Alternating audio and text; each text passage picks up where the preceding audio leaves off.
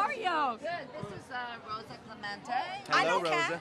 So, I know. We met forever No, ago. no, I just know who you I are. thought maybe I thought it was through the MTV. How are you? Scott I'm doing Evans. well. Nice to meet you. Nice meeting you as well. How did this come about? Well, Rosa is a Puerto Rican activist journalist, and she's up to date on what's been happening in Puerto Rico, and we decided to come together. She's from the Bronx, and so I'm very happy to and excited to be able to have her educate us as to what's going on there. Would you like Tell me how did you get the call and you're going to be walking with the great Susan Sarandon? Like, did she call you at home? How did this go down?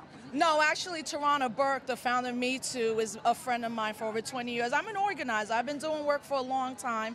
I know Susan. We're Green Party folks. You know, she supported me when I ran a long time ago. So the call was like, are you coming? I said, yeah, because you're my date and you're amazing, you know. But really, my project, Puerto Rico on the Map, we just want to let people know that to this day, half of the people on the island are still without power, 90%. J-Lo's there right now, right? I don't know that. Oh, yeah. And 90% of don't have access to clean water.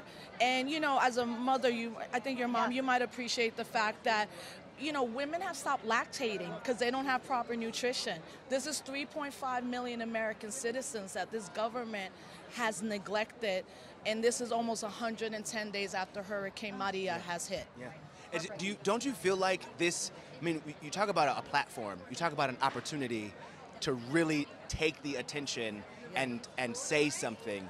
Was this the perfect, I mean, did you feel like this was like a perfect place to be able to share how you organize, the stories that are important to you, the things that are important to you? Well, of course. I mean, I think there's a belief that many people in the entertainment industry are not up on politics or don't care about things outside of this.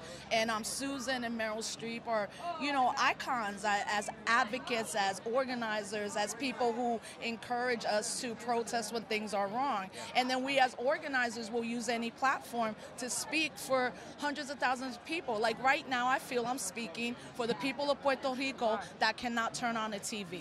Well, that's what Time's Up for me is all about, is helping those that can't help themselves. But I've got to say yes to that, but also we've got very powerful women that are bringing their power, you know, to us to help other people. So it's not just us kind of, we have access to access. But, you know, the important thing is that it goes across all industries. Your industry, you know, we have people representing a lot of different industries, women. And so it's been very exciting to hear become up to date on what they're doing. That is so important. And in fact, it was the women, the farm workers, who first sent the letter to the Hollywood community saying, we stand with you because we know what that's like. And it's about everything. It's about, you know, not just violence, but all rights that we have, that we share, and that men are standing with us and, you know. Yeah. I mean, our sisterhood is strong. It's always been strong. Now we need men to be allies and accomplices in smashing sexual violence. It can't just be because you have a daughter or mother.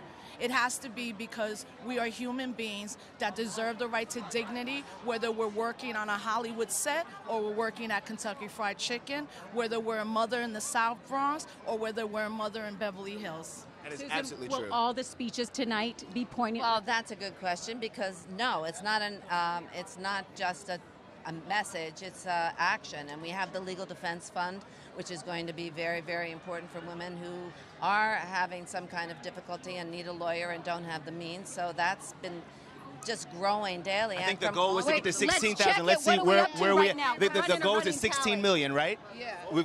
We've got the tally going. Listen, I need to do over 17 million tonight. I'm feeling like we're going to bust that ceiling. Well, even what are we Saint up to? Laurent, We're who at gave me 15,856. All right. Here we go. Let's And keep we it going. need that because many women don't have money. We live in a society that is economically unfair to most people. And what do you do if you are working 2 jobs and you're sexually harassed all day? Do you quit your job or do you feed your child? Do you quit your job or you pay your rent? So we need to be supporting women who are the most marginalized, but center them because they are the most powerful.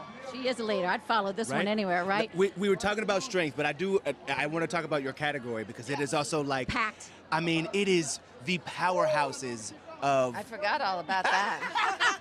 That's how cool Susan Sarandon is. Right? Come I thought that was like last season. Wasn't that a while ago? I don't know. Oh, we are. I'm really. I mean, it's just been so much fun to see so many women. We were in a group yesterday that was talking for 4 hours, you know, and getting to know each other and getting to know people from other cultures and whatever.